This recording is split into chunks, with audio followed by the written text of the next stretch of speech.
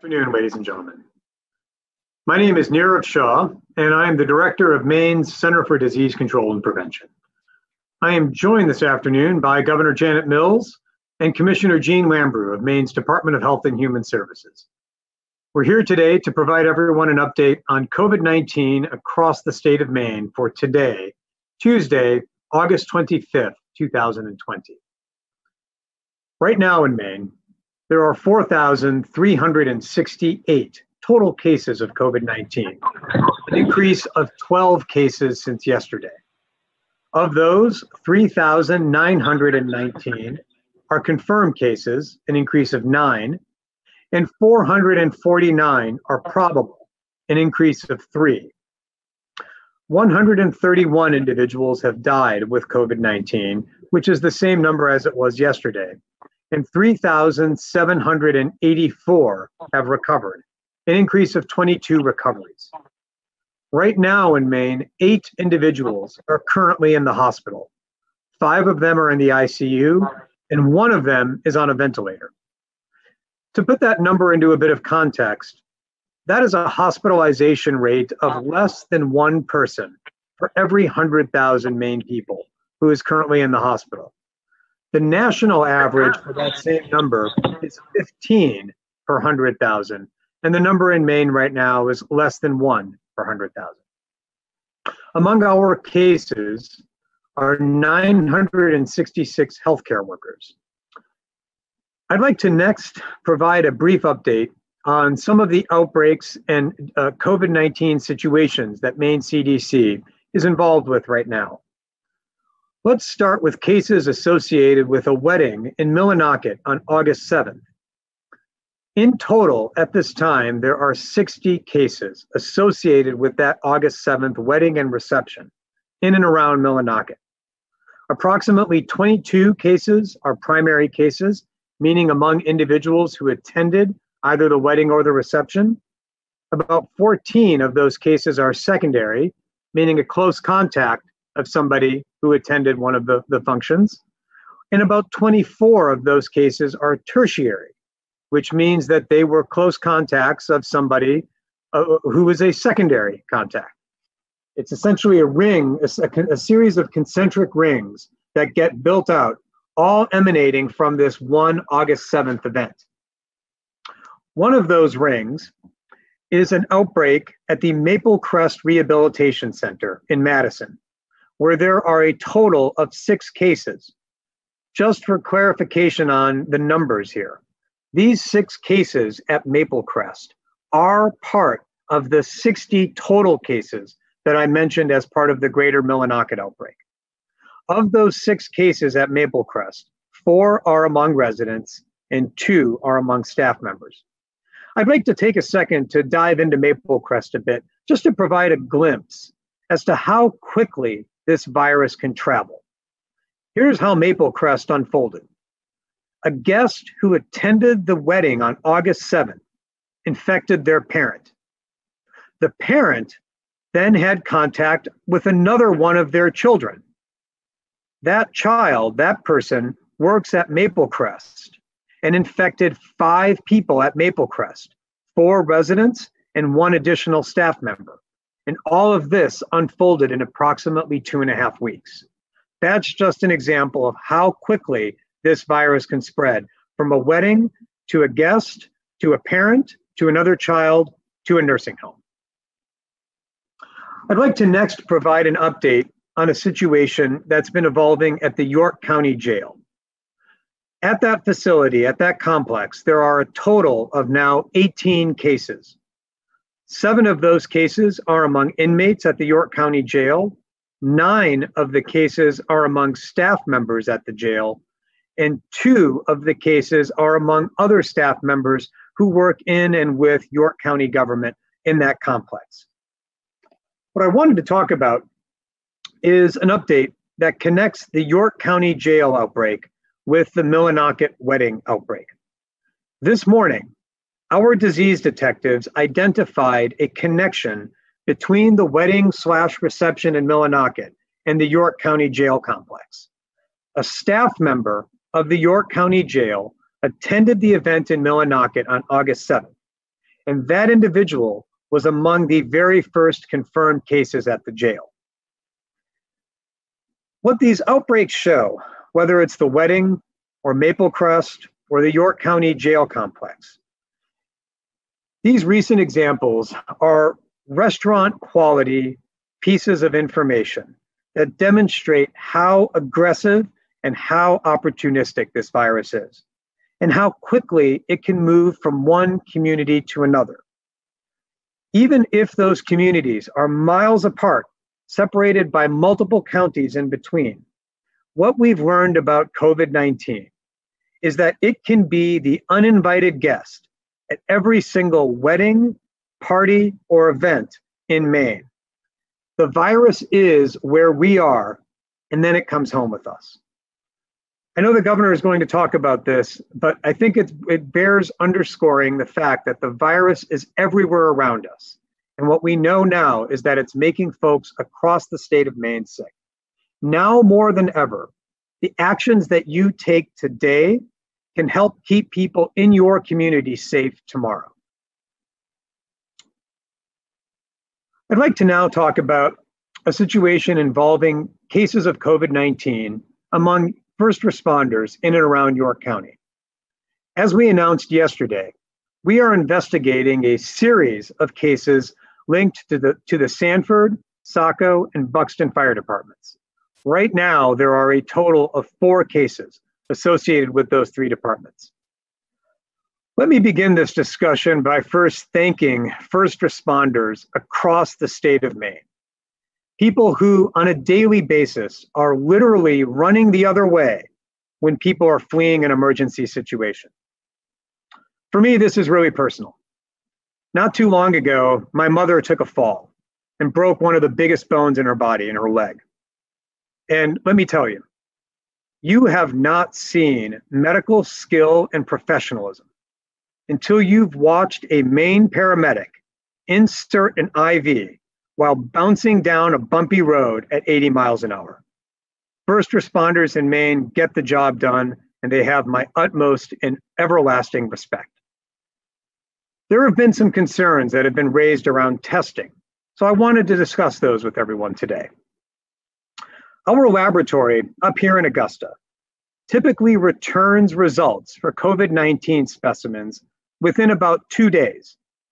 In fact, until late last week, 100% of the specimens for COVID-19 testing that were sent to the Maine CDC lab were returned to the place that submitted them within 48 hours.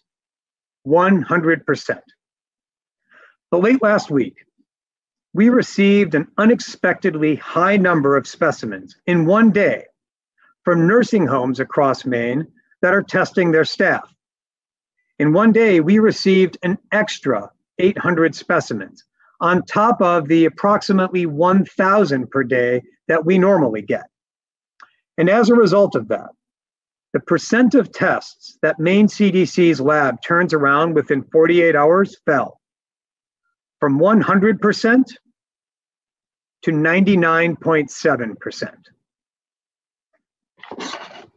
Our Maine CDC lab staff came together around this concern and pulled extra shifts on Sunday to ensure that results could be reported out ASAP. I'd like to thank the members of the Maine CDC lab for taking time on Sunday to come in to make sure that lab tests were reported out to Maine people across the state on Sunday and into Monday morning. Thanks to their work, we are back up to 100%.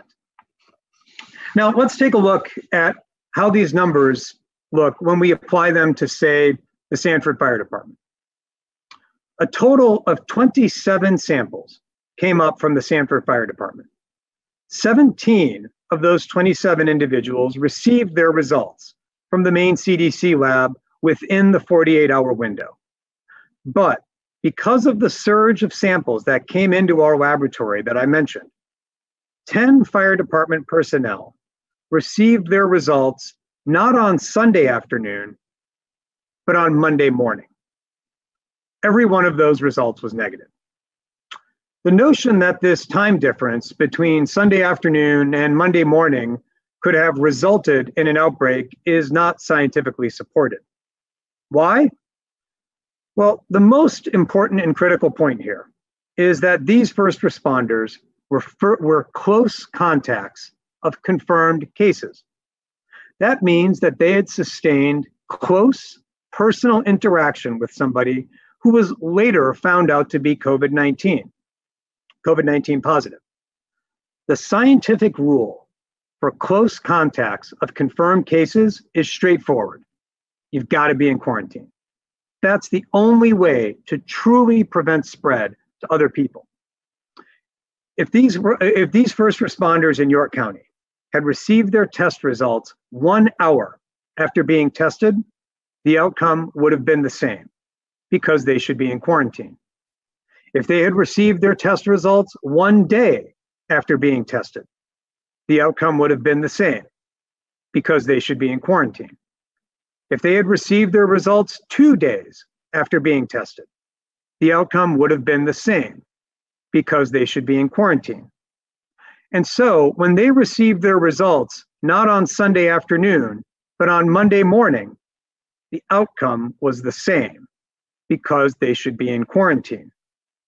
With very limited exceptions that must be approved by the Maine CDC, this principle that if you're a close contact, you've got to be in quarantine applies to anyone, whether you're a firefighter, a physician, or a family member of someone who tests positive for COVID-19. You must remain in quarantine no matter what your test result is or when it comes in.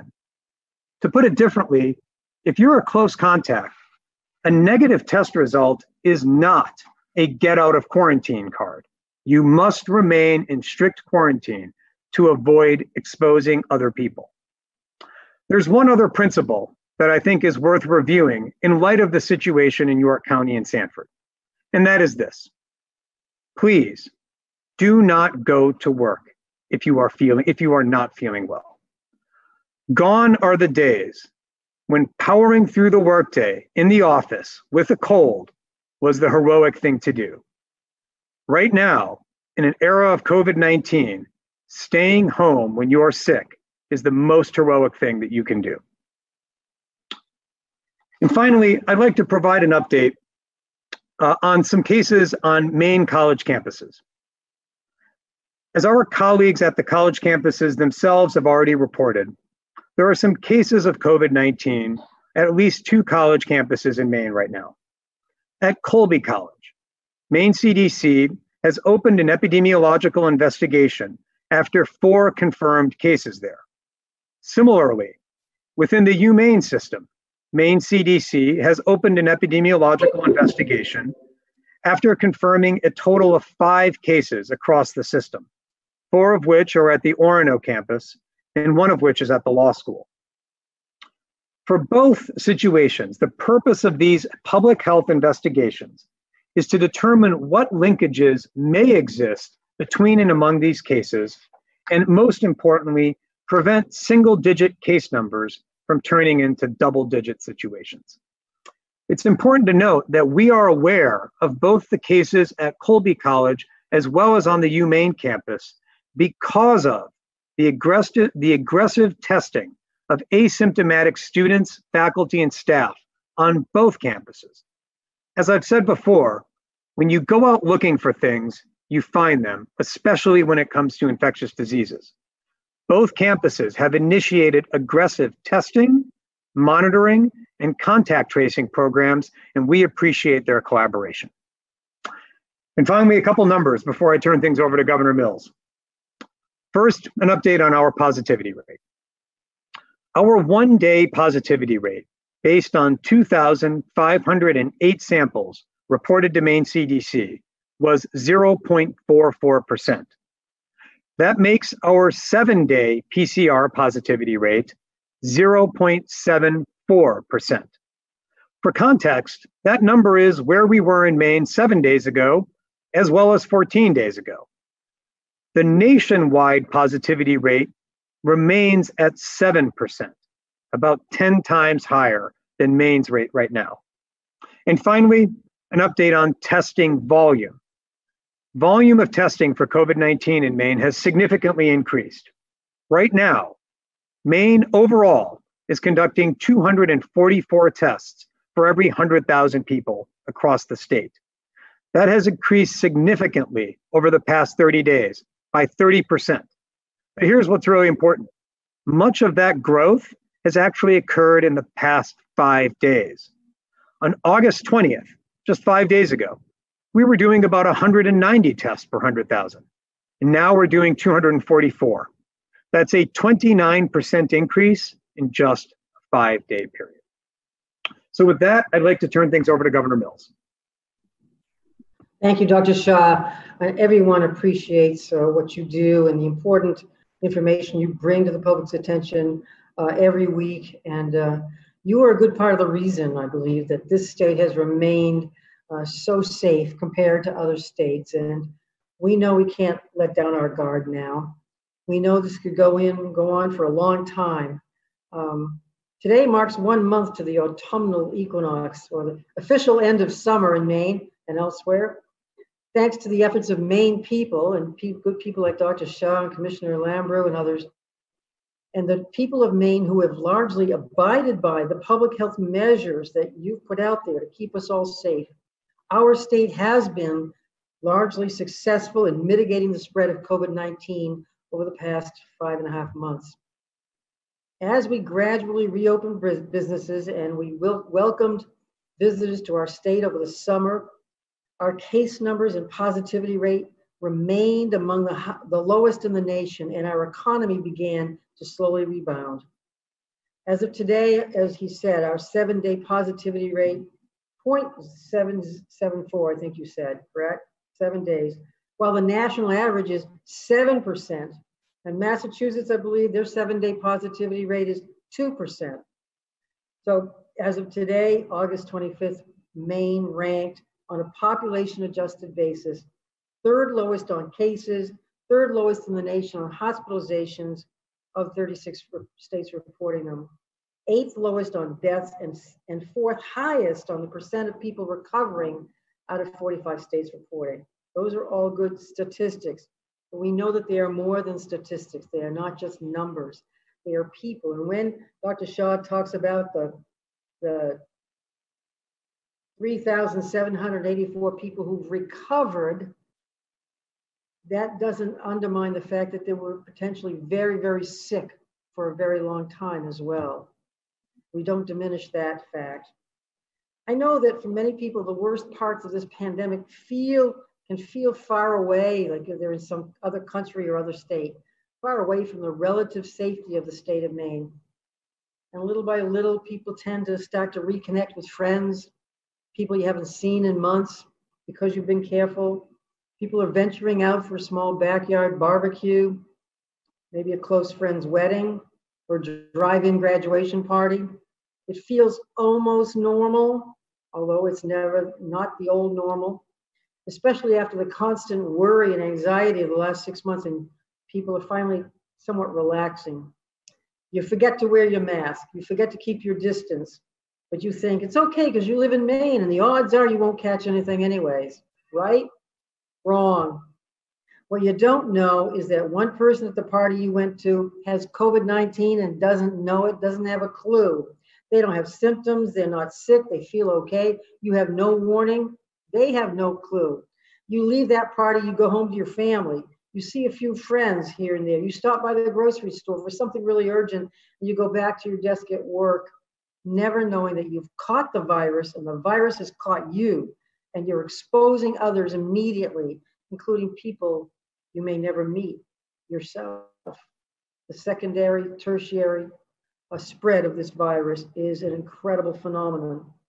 This isn't just a possibility, it's a reality. As we know today from your analysis of Millinocket and Madison and York County, we've all heard about that now. And a woman who never even attended the wedding or the reception, but who simply interacted with someone else who did attend the wedding or the reception, lost her life to this virus. 60 people are now associated with that one outbreak, and its impacts are widespread. One person One contact can light a match and spark a fire that we may be unable to put out. And it may cause our healthcare system to be overwhelmed. It may cause people to lose their life, lose their very breath. So as we reach the end of summer, we're beginning a new phase of our reopening with many schools and universities welcoming students back for in-classroom instruction and remote and hybrid instruction, being very creative now. And we're expanding testing to identify and isolate outbreaks before they spread. And I look forward to another announcement on that tomorrow. But testing alone can't prevent new cases or a new outbreak. Only we can do that, as each of us keeps doing our part. I know many of you are tired. You may be impatient. Your children are getting anxious.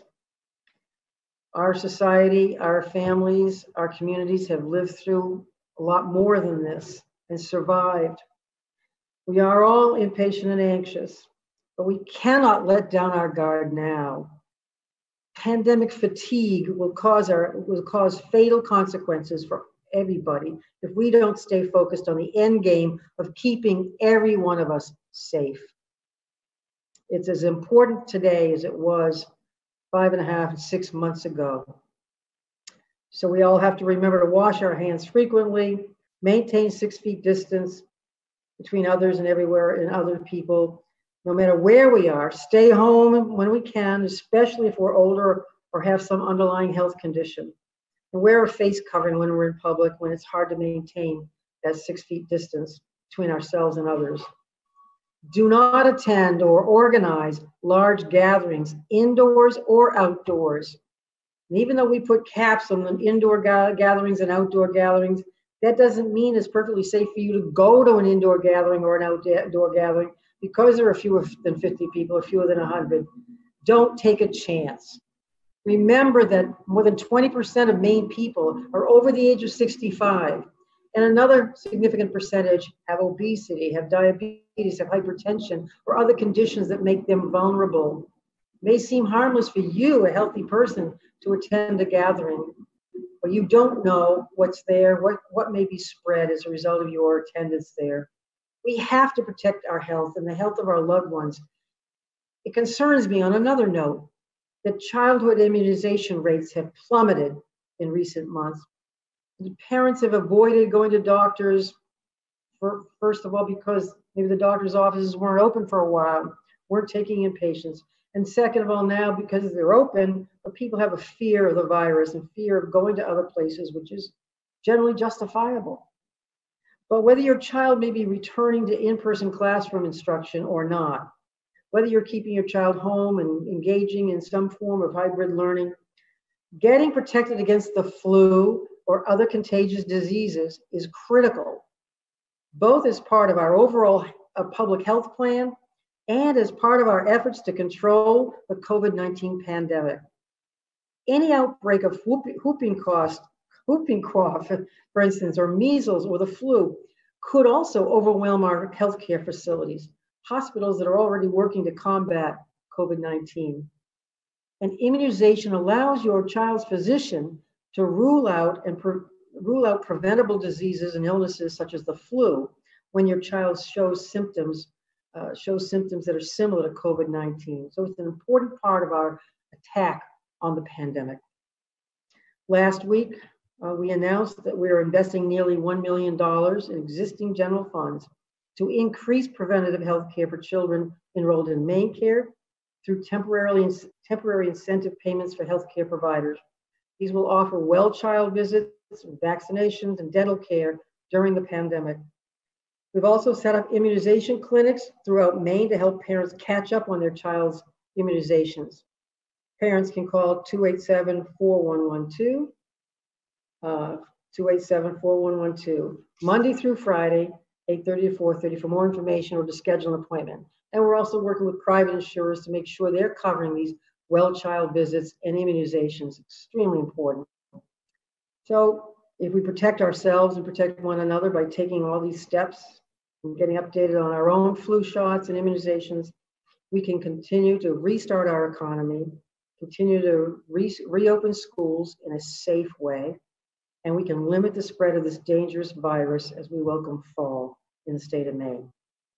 Thank you, and I'd be happy to take questions.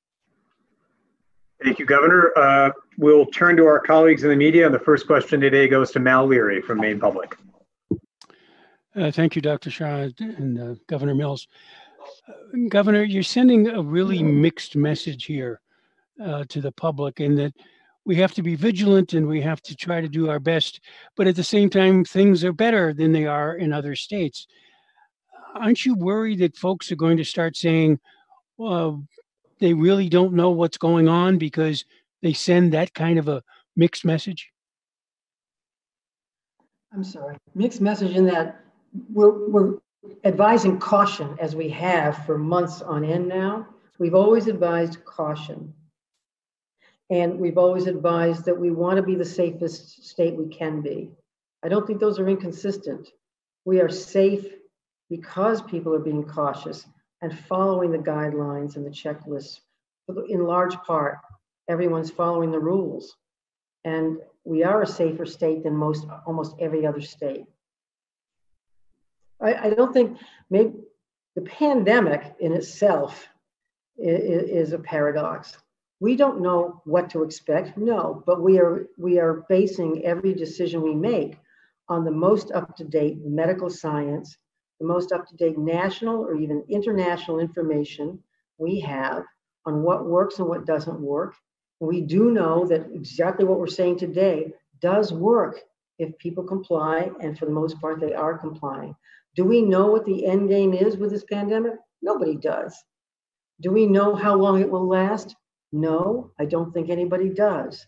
But we know what will help keep us safe and our families safe here in Maine, as we've talked about today. That's working. I'm going to turn to Nit Ricker at ABC7 next. Good afternoon.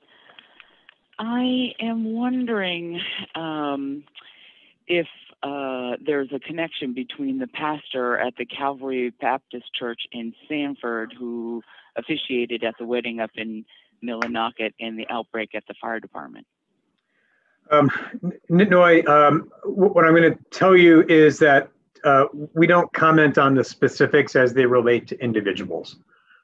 For privacy reasons, we just don't get into that level of detail in order to preserve privacy of patients. What I can simultaneously tell you is that we have investigated a number of different hypotheses, and we're looking, when we look at different outbreaks, we're always looking for interconnections between them. But again, to be totally candid, in order to protect privacy, we just don't comment on that level of specificity. All right, you want me to be more vague? Is there any connection between the pastor who officiated at the wedding and the, let me be less specific, I guess. I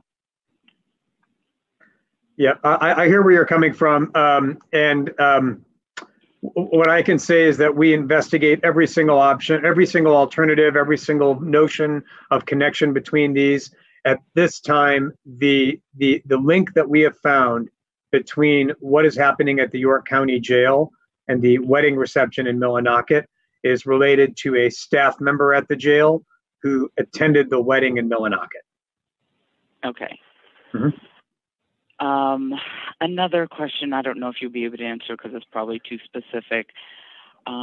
Is there, the woman who died on Friday, is a relative of hers one of the people who remain hospitalized? Similarly there, Nitnoy, I can't comment on that level of specificity. And this is all for patient privacy reasons. Even though we're in the midst of a pandemic, we can report when someone has passed away, we can report when someone is hospitalized, but the connections between those two could easily allow someone to determine the identity of the person who was hospitalized or the person who passed away. Okay. Can I take you back to the original question? Did you guys know that there was a connection between the wedding and the church in Sanford? Between the wedding and the... In Millinocket and the church in Sanford? I'm not sure. The church in Sanford is. I'm not sure which one you're referring to there. Okay. Well, I thought I was too specific. So, did you know that there was a church member from a church in Sanford who officiated at the wedding in Millinocket, and did you know about that connection? Yes, we are aware of that connection. Okay, and at this point, there's no connection between that church and the outbreak at the fire department. It just happens to be in the same town. That is our understanding based on the investigation as it stands right now. Okay, thank you. You bet. I'm going to turn now to Joe Lawler at the Press Herald. Yes, hi. A couple questions and then just a quick clarification. I just wanted to get at the wedding reception. Were the attendees at the wedding reception, were they told by the Big Moose Inn employees to wear masks? Do you know, or do you know in general, was there mask wearing at the wedding or at the reception, or not mask wearing? And then my other question is, even though testing is more widespread now, is there any, or should there be any prioritization of testing of, having first responders getting their results back before others get their results back? And then my clarifying question is just the overall expansion in testing. Is that related in part to the swab and send sites? Sure thing, Joe. So let me start with the first question. From what we understand from case interviews done by our epidemiologists of individuals who attended the reception, we understand that mask wearing was not commonplace or widespread. That squares with what we've seen as an epidemiological matter, which is a significant number of cases that arose out of those events. We're not 100% sure as to the depth of the information that the Big Moose Inn provided attendees. We do know that there was signage, but whether there was more, whether it was particularized to individual guests, I'm not sure right now, but we can see what we can do to find out. In terms of prioritizing tests, this is something that we've looked into on many different occasions. And the bottom line here is that our goal is to return test results for COVID-19 to everybody within 48 hours. There is this notion that test results are sort of like folks who are lining up outside of a nightclub, and a bouncer could take a section of those folks and just usher them into the nightclub really quickly. In reality, though, high volume testing, like the kind that occurs at the Maine CDC lab, is a lot more akin to a conveyor belt. Things are put on the belt, and the fastest way to get the finished product is to let the conveyor belt move through the system. By trying to pick out specific tests and run those, what that requires is stopping the entire production line and literally freezing those samples, not figuratively, but literally taking the samples that are in process and putting them in a -80 freezer and freezing them while the other samples can be run. That process doesn't really speed anything up. In fact, what we found from an operational perspective is that it slows down the receipt of results for everybody, including the people that you were trying to prioritize in the first instance, because you've got to start up a whole new production line for them. So we've examined that. We've done some testing of how or whether we could engage in that sort of prioritization. But where we landed was that doing so would actually slow things down, both for everybody else as well as the people that we wanted to prioritize. So what we found as an operational matter is that the best way to get everybody results is to make sure that we have the system move as seamlessly and flawlessly as possible. Commissioner Lambrew? Sure. We are excited that as of this week, we have 27 swab and send sites that are open that allow 90% of people throughout the state of Maine to get a test within 30 minutes of their home. Just today at the at the Kittery Visitors Information Center, America has its site set up. So you can go and get a swab and send test in your county. For the list of all the available sites where you can get these tests for free, you can visit the governor's COVID-19 website. That volume it has begun to increase. It will begin to increase even more in the coming days. And we are working our best to make sure that we can continue to provide that high level of turnaround that is consistent with all these types of accurate testing throughout the nation. Thank you. Thanks a lot, Joe. I'm going to turn now to Amy Brown at WERU. Thank you, Dr. Shah. Is the Tri-Town Baptist Church going to also be cited? We're looking into that. Amy, again, our case investigators are talking to individuals who attended not just the reception, but the wedding.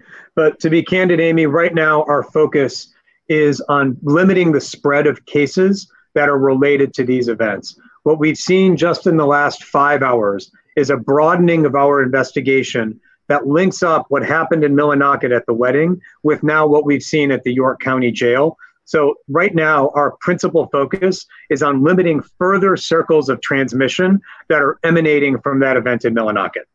Okay, and last week you gave us an update on what percentage of people associated with the Millinocket outbreak were symptomatic. Can you provide a further update on that, as well as how many people who were either at the wedding or are in the secondary or tertiary circles have been hospitalized? Sure. So as of right now, 83% of the cases associated with the Millinocket wedding have shown symptoms.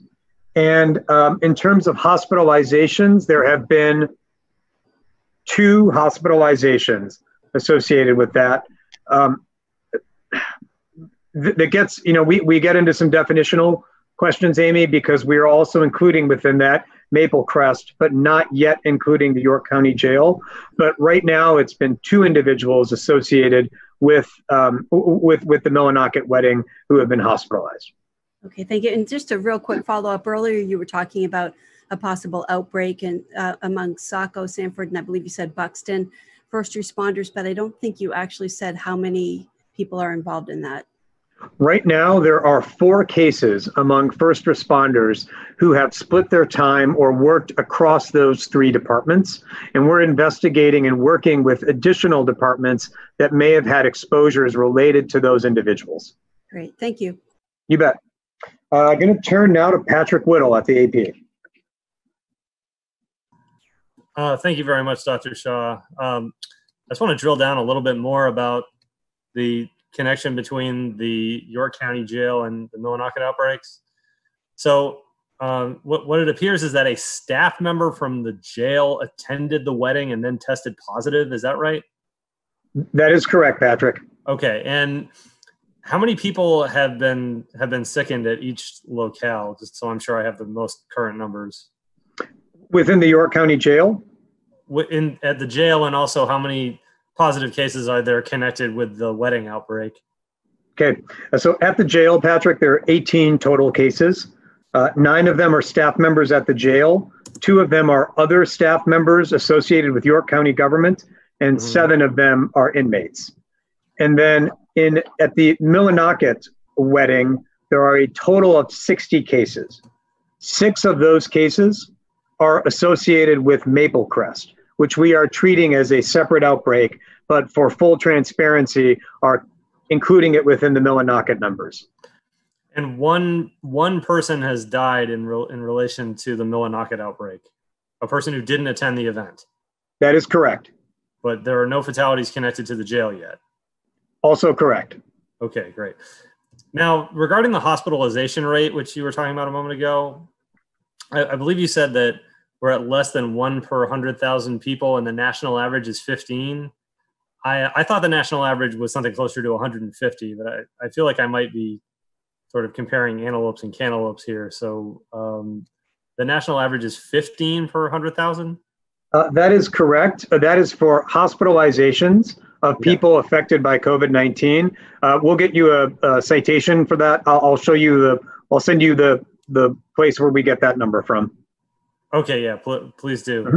Mm-hmm. And Patrick, one note. You sure you're not looking at 150 per.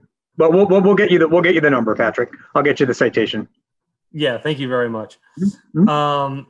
And also, I'm wondering if there is anything to be said regarding absentee ballots, because as of yesterday, we've learned that there's sort of another change to the ballot regarding ranked choice voting, and I'm wondering if there's anyone who can speak to whether or not there's a chance that could delay the ability of the state to mail the ballots. I know we're not there yet, but we're going to be there in the neighborhood of something like 6 or 8 weeks.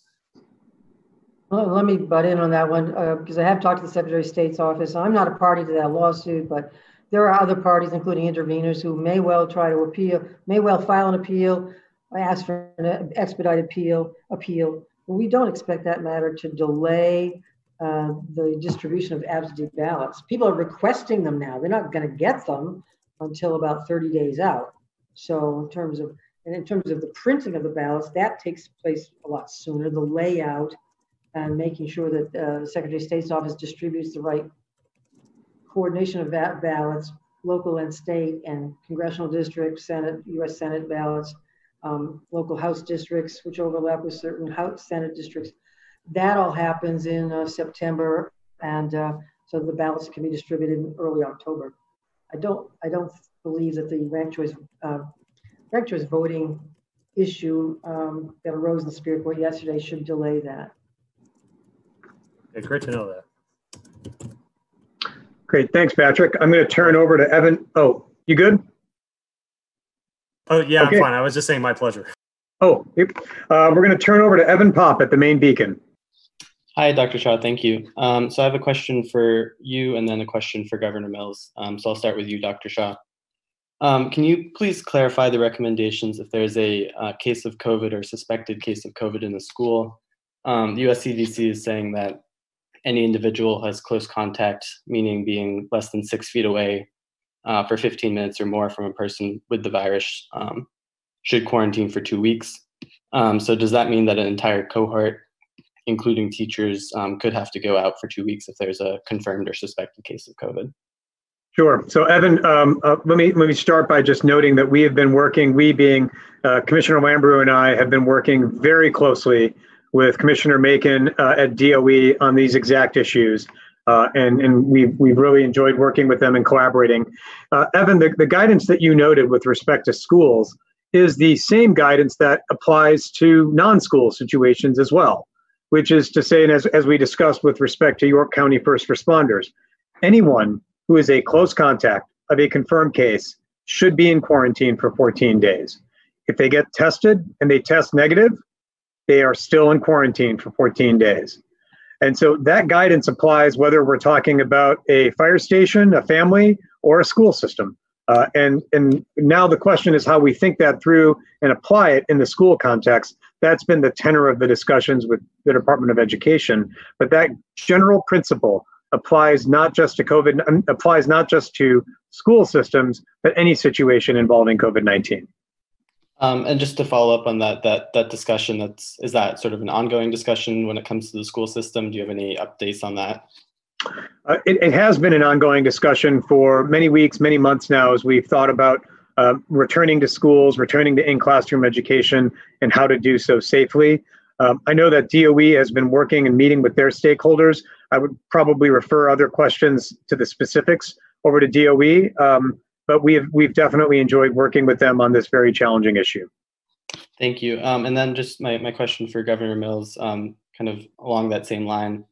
In a case where a family may need to quarantine for 2 weeks if there's some sort of positive test in school, what support is available for parents who may not have time off from their jobs?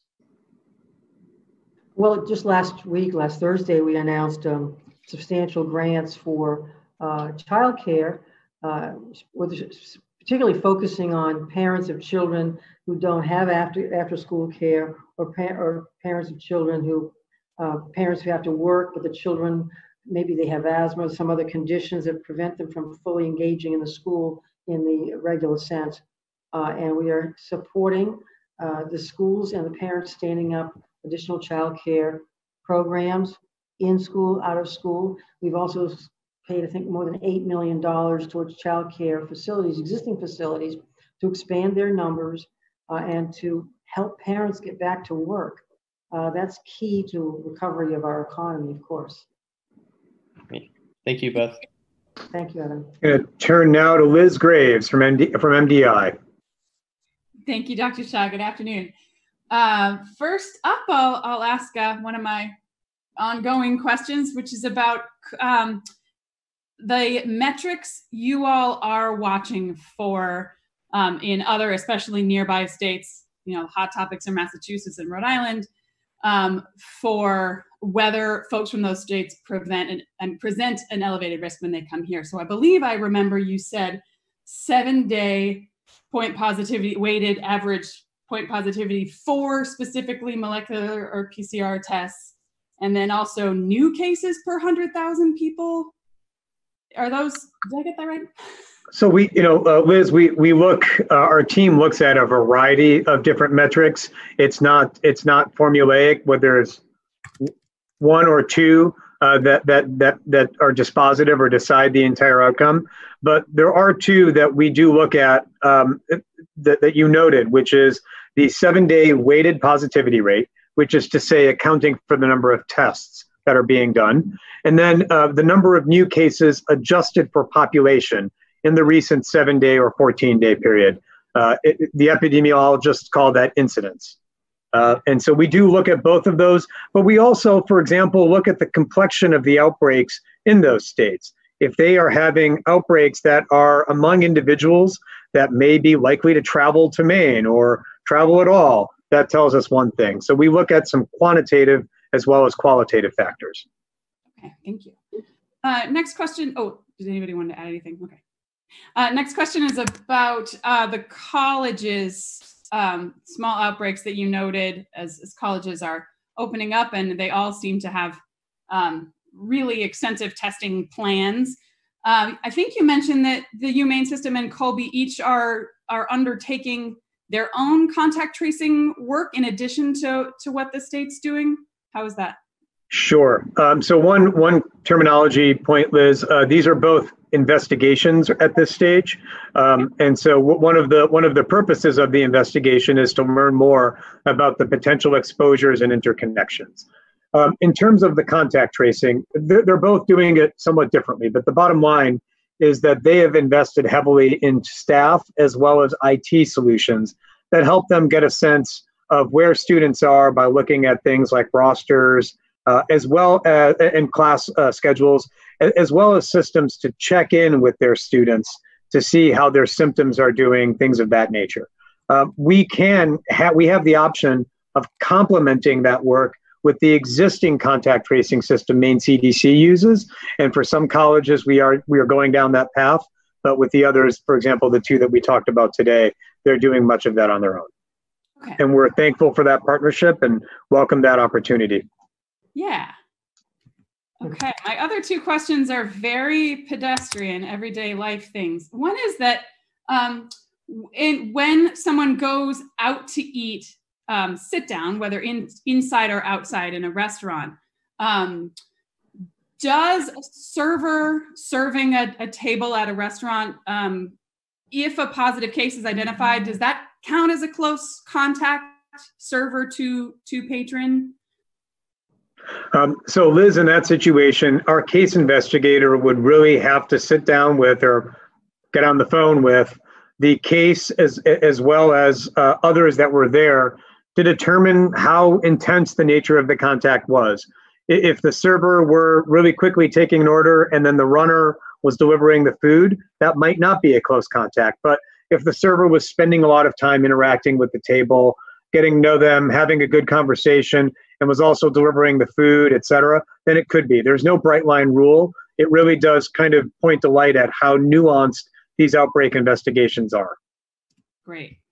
So last up is speaking of folks, reminding folks not to get complacent. Is it still the guidance, the recommendation that maybe one family member should be shopping for groceries or should be in this? I know retail is open and retail is not all groceries, but is it still good for families to think about limiting who goes where when?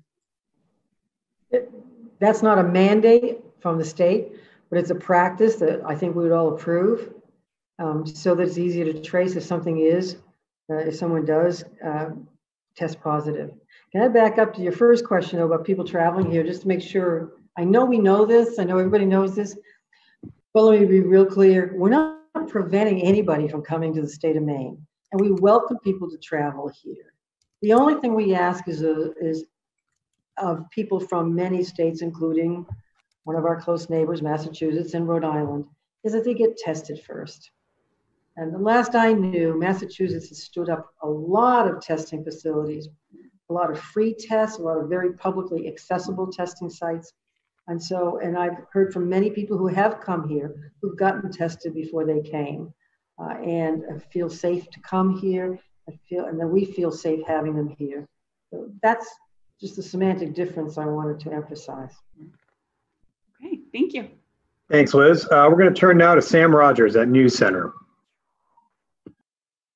Thank you, Dr. Shah. First question for you, Governor Mills. Obviously, with our neighbors to the west, New Hampshire opening and expanding the indoor dining to 100% capacity, is there any plans about expanding the indoor capacity here in Maine? If not, obviously, with the colder weather coming, will there be any support for outdoor heaters or anything like that? Yeah, well, we didn't issue guidelines by capacity, by percentage. They did. We did it a little differently all along the way from New Hampshire and Vermont, while still talking to them a lot about what they were doing. They decided to talk about percentage of capacity. We decided to talk about spacing and basic healthcare precautions, and that's what we're still doing. We can anticipate that things will change when colder weather gets here, and it won't be as as inviting to eat outside. But I've seen a lot of people engaging in other efforts to encourage outside dining well into the cold weather months, and we encourage that so as to keep the spacing requirements, keep the precautions in place that restaurants have been particularly good at cooperating with. So that's what I look forward to. We're not doing exactly what New Hampshire does, no. And Dr. Shah, you make some great analogies every briefing. And is there any analogy regarding the outbreak or the connection to the outbreaks at the wedding at the Big Moose Inn, and obviously what's been going on at jails and fire departments around the state? Is there anything just to kind of further explain the fact that this virus is able to spread fast, quickly, and all over? I mean, Sam, being asked to come up with an analogy on the spot is like asking a comedian to just all of a sudden, start telling jokes, which is the best analogy I can have there. What I think the best analogy, to be candid, Sam, is it's like there are two that I've talked about, but I think bear repeating because they are emblematic of this situation. The first, and I think perhaps the most illustrative, is that what we're dealing with is like a giant tube of glitter. And if you've ever worked with glitter or who have small children in your household, you open a tube of glitter in the basement. And then 2 weeks later, you're up in the attic and all you find is glitter there. And you have no idea how it got there. And that's what COVID-19 is like. You open up some glitter in Millinocket, and the next thing you know, you're finding traces of it at a jail complex in York County. It's just an emblematic of how quickly and silently and efficiently it can spread. I think you might have been waiting to use that analogy for a few days. And the last thing, Governor Mills, with the new grant program that was announced last week, $200 million for small businesses. Just some other hospitality groups early on this summer were asking for, $800 million. And just wondering if this was an initial grant program and more money might be allocated in the future or how that will work. Yeah, no, the hospitality industry itself and that association that has been asking for huge amounts of money includes some national groups, hotel chains and whatnot. I am much more concerned about the small mom and pops, the bed and breakfasts, the small motels, the local businesses, small businesses that stand to lose a lot more proportionally than some of the ones you're talking about, or the ones who were had the loudest voices earlier this summer. And going back to the glitter, because I was going to use that analogy, but I didn't want to because it sounded sort of frivolous in a way, but it's a deadly glitter. Let's not be casual about it. It is a poisonous glitter, and it's more like a spark from a campfire that spreads so quickly through a dry forest. And we're in a drought season now. I just don't want to minimize the danger here. It's not like a crafts fair, but it is in many respects like spreading glitter.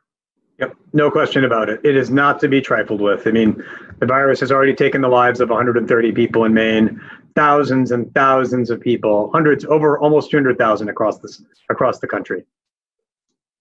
I'm going to turn now to Charlie at the BDN. Yep. Hi, Dr. Shah. Thank you. So I have two questions about the Millinocket wedding outbreak related to the wedding. The first is, do you have any updates on whether any staff of the Big Moose Inn have tested positive, and a number of how many of them have? As of right now, Charlie, there has been one staff member who has tested positive. However, I'm sorry, there have been two staff members who have tested positive. One staff member is thought to have had contact with some of the guests during or before the reception. The other staff member had no contact with the guests before, during, or after the reception. Okay. And then just my other one is Maine CDC considering, or may it issue any kind of a citation to the couple that hosted the wedding? So what Charlie, what I can say is that we've been looking into that as well. And right now it's under evaluation. We want to make sure we've got all the facts. So there are some key pieces that we need to make sure we understand fully. And then we can start working with others to determine if there were any violations of any of the governor's executive orders. Right now, no determination has been made, partly because there are some additional facts that are needed. Even there, Charlie, I just wanted to underscore, similarly in connection with the question that Amy asked, given the expansion of this outbreak and the number of cases that are now connected to it, we are also focused on mitigating the spread of that outbreak as well. Thank you. I'm going to turn now to Morgan at WABI. Hi, Dr. Shah. Thank you for taking my questions today. My first question is, are the 18 cases at the York County Jail associated with that 60, that total number of 60? Good question, Morgan. The answer is no, not at this time. They are not reflected underneath that 60. The 60 does include the 6 cases at Maple Crest. It does not include the York County. And that's among the reasons for that is that identification, that linkage was just made and confirmed and vetted and triple checked just a matter of hours ago. So we haven't changed the internal system that we use to track this. So right now they are distinct from a numerical perspective, even though we've identified this epidemiological link. Okay, thank you. We've also been hearing concerns over the number of people, coming back to campuses all over the state after Maine has seen such low numbers cases, coronavirus cases. And the concern is that while other businesses have, shut down after 1 case, 2 cases, how are campuses able to continue or plan on conducting in-person learning when we're already seeing some cases? Is this a concern? And will any actions be taken in the future as we, continue on through the academic school year? Sure, I'll start and then invite Governor Mills and Commissioner Lambrew to jump in. Morgan, what I will start off by saying is that the same rules that apply to any individual who is coming in the state, except from one of the 5 states that are exempt, apply to returning students, faculty, and staff members as well. And at least as to the two colleges that we've discussed today, there have been, they have worked with incoming students who are returning to campus to ensure they get that pre-arrival testing. In fact, the cases that we've talked about, at least as to Colby College, are a direct result of that pre-arrival testing. The colleges have systems in place to limit the exposures that those students who test positive upon their return have to minimize the spread. And we've been working with them to continue that process. So I'm going to turn it over to Governor Mills and Commissioner Lambrew if they've got additional comments as well. And on mute, yeah, okay. I think all of the higher eds have been cooperative and they're welcoming students back on campus in a very cautious, concerning manner. They're very conscientious about their obligations to the parents of students and to the families and friends of students and to the community members with whom these students are going to interact. All the higher ed folks that I've been speaking with and who communicated with us in recent months have been extremely concerned and have been going, beyond the call of duty in a sense in establishing testing protocols, social contracts that the students have to sign to comply with certain behavioral rules or else not attend school there, things of that sort. And I think the parents are fairly confident about the students coming back physically to schools here because we have such low numbers and we want to keep them that way and we want their cooperation in doing so. And the last question for the afternoon goes to Allison Ross from WMTW. Hi, Dr. Shah. Thank you for taking my question. So just one quick question here. Will the CDC be providing more specific contact tracing? So I know we have the specific data, but are you working on anything like actually showing hotels, restaurants, shops, just so people can make more informed decisions? So Allison, we do that. We do have data on our website about the number of individuals who are undergoing monitoring, things of that nature. And then with respect to things like outbreaks that have occurred, that's what we do twice a week. Anytime there's an outbreak that's been detected or a situation that's being investigated, I report on that, whether it's at a nursing facility, a college campus, what have you, a construction site. So we've been doing that ever since day one of the outbreak so that the public does have awareness about what's going on out there and what's going on around them. At the same time, decisions about where to go should not necessarily be made by information that's on a website. This is a fast-moving virus. It exists everywhere in every quarter of the state. And so really, we should all be going about things, our days, as if the virus were everywhere around us, as opposed to what might have happened a couple of weeks ago, because that's really what we're seeing when we're detecting outbreaks. We're seeing the after effects of transmission events that occurred, say, in the Millinocket wedding, transmission that occurred on August 7th, and we're detecting the ripples of that now. But in terms of making sure we're sharing that, that is what I do in every single press briefing, is brief everyone on where things stand with outbreaks across the state. And that we've done since day one. Governor, that was the last question, so I'm going to turn things back over to you. Thank you, Dr. Shah. Thank you all for listening and watching and for the participation of the media. We keep talking about our low numbers. We're not trying to brag here. We're trying to tell the facts, tell the data, and share the metrics on which we base critical decisions every day. But the fact that we have minimal numbers shouldn't allow anybody to be lulled into minimizing the dangers of this pandemic. They are still out there. I hear some people say on social media and elsewhere, well, the old people could just stay home. The people with vulnerabilities can just stay home.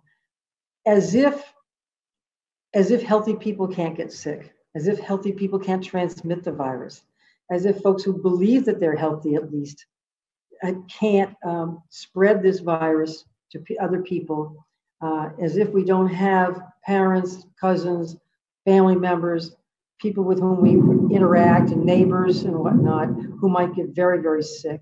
And let's not minimize the dangers of just becoming ill from this virus, never mind dying from it or being on a ventilator for an extended period of time. So while we sort of pat ourselves on the back week after week, we're not letting down our guard. And I want to thank the people of Maine again for their courage, their persistence, their great patience. Stick with it. We will get through this together.